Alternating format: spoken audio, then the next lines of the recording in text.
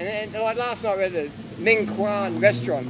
I'm eating this like tofu mushroom, I think it's mushroom, but it's like texture like a meat. I knew it wasn't meat because it's a vegan restaurant. But I'm just eating this and go, this is meat. Why the heck are we eating animals in 2014? And then someone posted on the Facebook group, I think I ate meat last night at the restaurant. They said it was made out of mushroom, but it tasted like meat, it looked like meat, it smelled like meat. It was meat. I said, no, it wasn't meat, it was mushroom, you know. But they're still like going, I'm not sure, it was meat. And that's me, well, why are we eating animals when we can eat mushroom? So.